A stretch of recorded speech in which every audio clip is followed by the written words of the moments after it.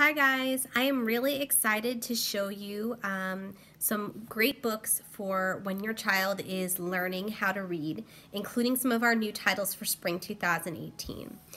So first up are some of our new muddle and matches. Now you guys might be familiar with some of the previous muddle and matches. I have a couple here.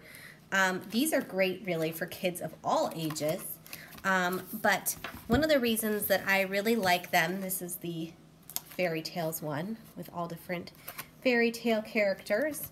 One of the reasons I really like them is because they are full of alliteration. So here is our new muddle and match farm animals, and you can see on the first page that everything starts with a C. It's like clever clover, the caring cow, and it goes on from there. So it really works on those consonant sounds, and some of them are also asinus sounds with vowels.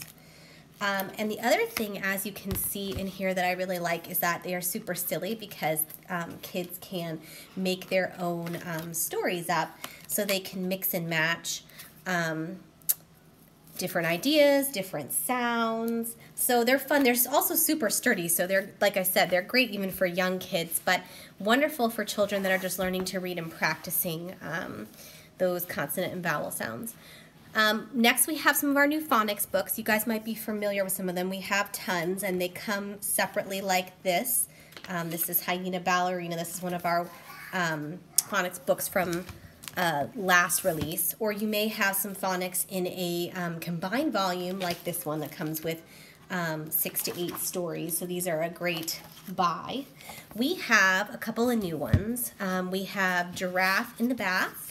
This is a super cute story about a giraffe that every time that she goes to take a bath gets interrupted. These are also super silly. They always have funny endings, and these are all based in phonics, and they all rhyme, so that you kind of get to familiar with what we call phonemic awareness. We also have, this one is new, Ape's Great Escape. This is about an ape that breaks out of jail and eventually gets caught. But you can see, like on the first page, it says, "Apes in chains for stealing grapes, but he has planned a great escape. My guards won't see me flee this jail. My plan's so grand it cannot fail." So it rhymes. It's fun to read. They're short, which makes them wonderful bedtime stories, but also easy words, big print, wonderful illustrations, all keep a kid's interest, and all wonderful for that kid that is just learning to read. The last thing I wanted to show you is some of our dual readers. Now these, I must admit, are not brand new. They're new to me though, because I just got them because I have a son who is learning to read.